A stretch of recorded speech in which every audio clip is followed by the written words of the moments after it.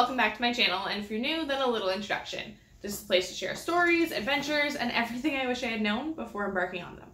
My name is Drina, and you're watching From Fiji to Here.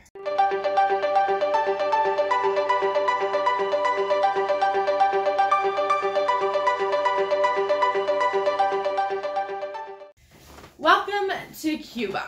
On this beautiful rainy day here today, I thought what better time than to do another storytime video about the time I was in Cuba. The land, they say, is 50 years behind the times. Now, before we dive in, I'm going to make a disclaimer. This isn't the typical Havana, Cuba video that so many other travelers show. Although that video is one on the to-do list, this specific travel experience was my first time to Cuba, and I did stay at a resort.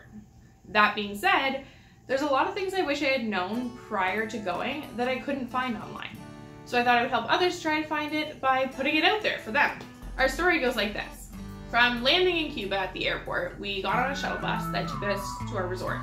On the way, we went through a couple towns since it was a bit of a drive, and one of them, we learned, has two churches that are on the same square. And on Christmas Eve, the entire town divides into two teams that hold a competition all night long. It has floats and lights, dancing, and fireworks. From 9 p.m. until 7 a.m. in the morning, they celebrate what's called La Prendas de Brindis. Sorry if I'm pronouncing that incorrectly. It began when a priest sent children through the town with lanterns and instruments, trying to wake up the villagers so that they would come and attend the Christmas midnight service. From there, it became a tradition and has only grown larger since. We stayed at the Dawa Cayo Santa Maria, a lovely resort that was not too crowded due to it being the off-season. The pools were perfect if you didn't feel like making the trek out to the beach, and there was tons of wildlife all around the resort if you kept your eyes open for them.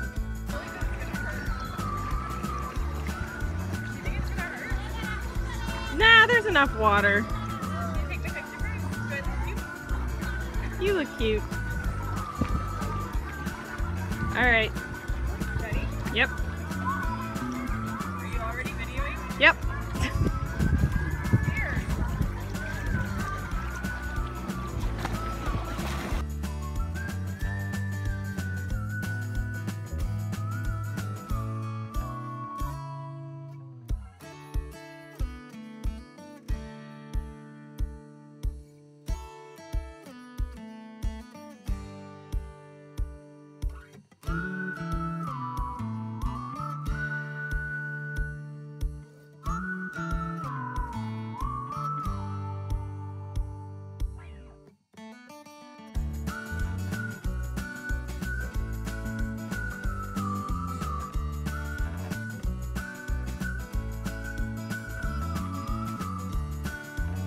The beach was stunning with options for water sports and activities, although I did spend most of my time just enjoying the natural beauty of the beach and the water itself.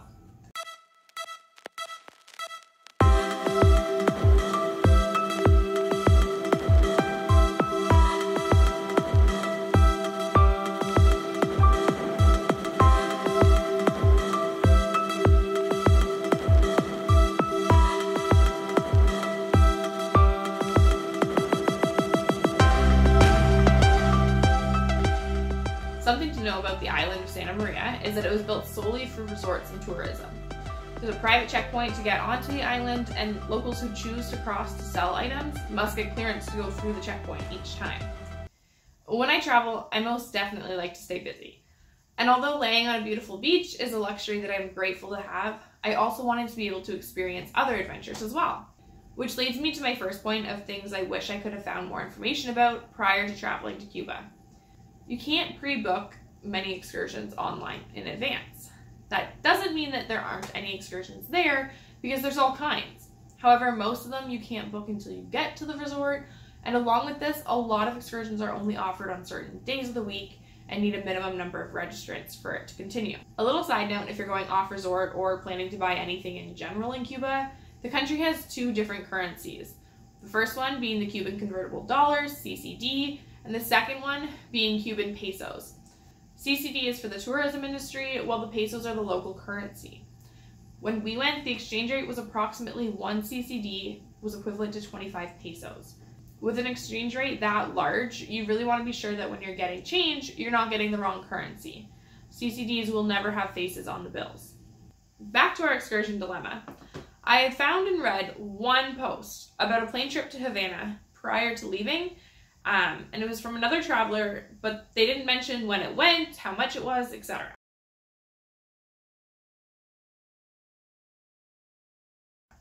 So when we arrived, we found out that the trip only takes place on Tuesdays, and we had flown in on a Tuesday, and we're departing the following Tuesday. So we wouldn't be able to do that. Which then took us to plan B, a bus trip to Havana. This option of doing a bus trip to Havana was offered twice a week, Wednesdays and Saturdays. However, there's a minimum registration number of 10 for the trip to go. Seeing as we had gone in the shoulder rainy season of May, only 7 people had signed up and the excursion was cancelled. That being said, if you're going during the peak season, it shouldn't be a problem with the influx in number of tourists. More often than not, at least 10 people do sign up for the trip. Not to worry though, we did go on an amazing day-long excursion. The morning started out with going on a boat cruise to snorkel in the reefs.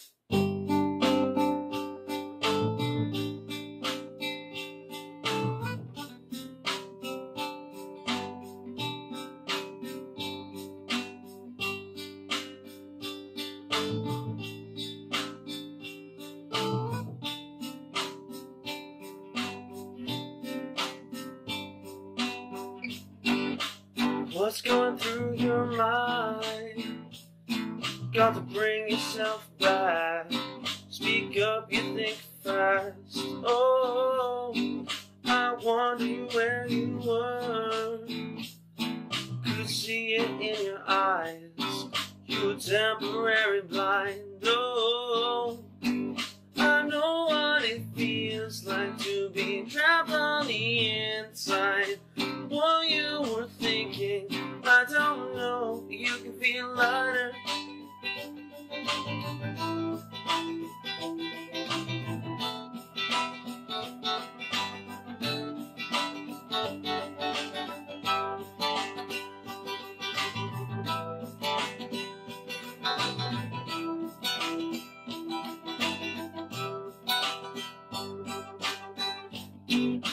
What's going through your head?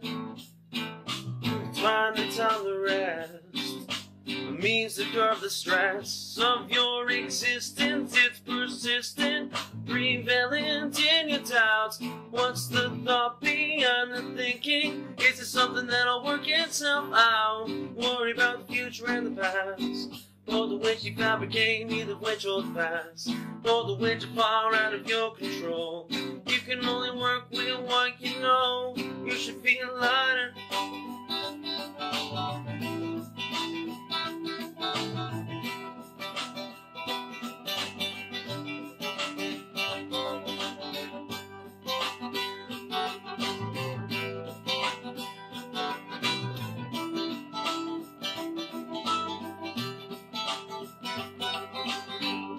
Forgive yourself for your past mistakes. Recognize the imperfection in the you of yesterday. Come to terms with the fiction that is infallibility. Be willing to grow. Don't dismiss for stupidity. Lessons are the consolation for grief. It only makes sense that we use everything to make for the best situation possible. Be positive, hopeful, and capable. Everything we hold pushes forward that we grow. Worry yourself down with something that pulls. Everything we hold pushes forward that we grow. Worry yourself down with something that pulls. Well, you should feel lighter.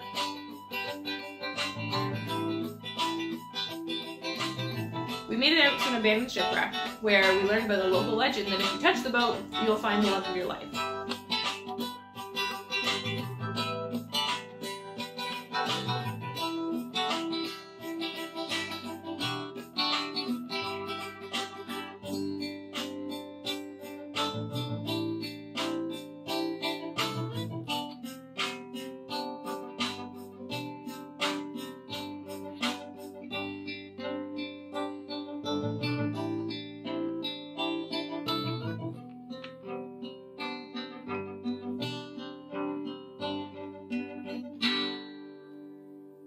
Neither Sierra nor I touched the boat. This was followed by lunch on our own boat, and then a hike to natural caves on an island where there were tons of holes in the ground that vegetation had grown over. It was one of those moments where you really wanted to be sure to stay on the path, and our guide even made a joke about not venturing off to use the bathroom. On our tour through the caves, we got to have a lesson on the history of guano and the guano trade. Guano was the accumulated excrement of seabirds and bats, which was being extracted out of the caves in the island by the US to use as a fertilizer in farming, as well as gunpowder and other explosive materials.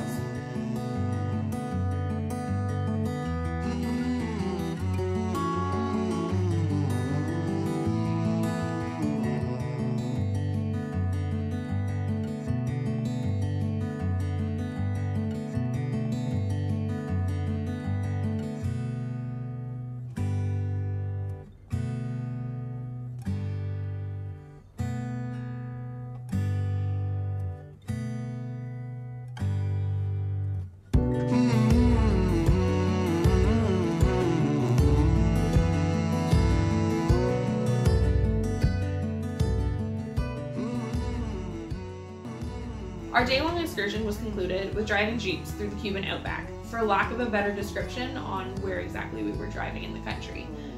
Now, a little side note, if you do choose to do this excursion, the only requirement is that you know how to drive a manual transmission. Now, I learned how to drive on a manual transmission, and it had been a couple years, so I thought maybe I'll be a little rusty, but I'm sure it'll be fine. Prior to getting in the vehicles, our guide had told us that there may be some potholes, maybe some holes in the road filled with water because it was the rainy season, and to just be aware of them. These were not potholes. We were driving through rivers. So not just knowing how to drive a manual transmission, but probably a good idea to feel pretty confident in your abilities and not stalling, otherwise you'll flood the engine, as well as being able to go up and down hills, splashing into these puddles and whatnot. Unfortunately, this is the only footage I was able to get because this was pre-GoPro era. Very true. As someone who was staying in a resort though, this part of the excursion was the best part.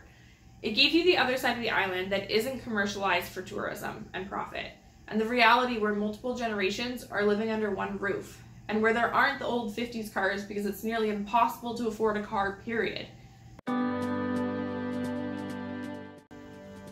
One of the most memorable parts about this excursion was probably on their way back to the hotels, when our tour guide decided to open up about his experience and what he did for work before entering the tourism industry. He explained to us how grateful he was for the tourism industry, even though all the profits were contributed to the Cuban military, because it allowed him to feel good about the work he was doing. He was able to make a living without having to cut corners, and by sharing his love for his country instead of having to do some pretty shady things in order to make ends meet and to afford a house and to feed his family. The tourism industry gave him a better life without him having to sacrifice his morals and belief, and allowed him to sleep easy at night. And it really got me thinking. Be conscious and be grateful. Realize that even the poorest where you may be is still so much better than the circumstances of others where you may visit. Your dollar for your coffee could be a day's worth of wages for some. Your luxury of a car or transit system is generations of savings for others. And what you come to see as vacation, some will likely never see in their entire lives. This is a privilege. You're so much luckier than you may have realized. Indescribably lucky. Going forward, here would be my advice if you're planning on visiting Cuba. Staying in an Airbnb situation allows the money you're paying to actually go towards a local family. The same with renting the old-fashioned cars as a taxi. Those can be an entire family business, as an old Russian car costs anywhere from $30,000 to $45,000 of convertible dollars.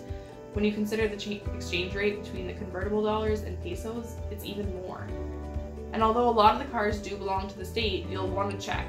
So if the license plate has blue on it, then it belongs to the government. Our last full day there, we had the chance to go to a market. And although it wasn't as easy to get there as we had planned, it was extremely worth it to have the opportunity to see local culture, taxis, the drivers, as well as the vendors.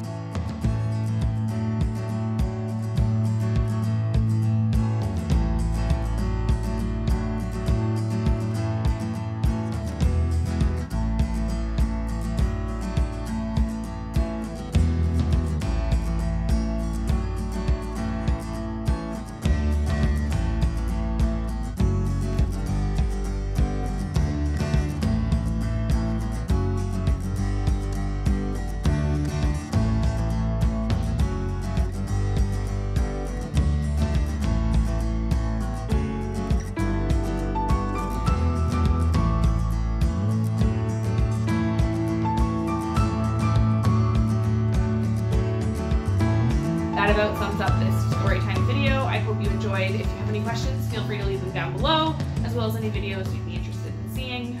Also, if you liked the video, be sure to give it that thumbs up and hit that subscribe button to be notified of more like it, as well as to join me on future journeys. Thank you so much for watching, and I'll see you in my next destination.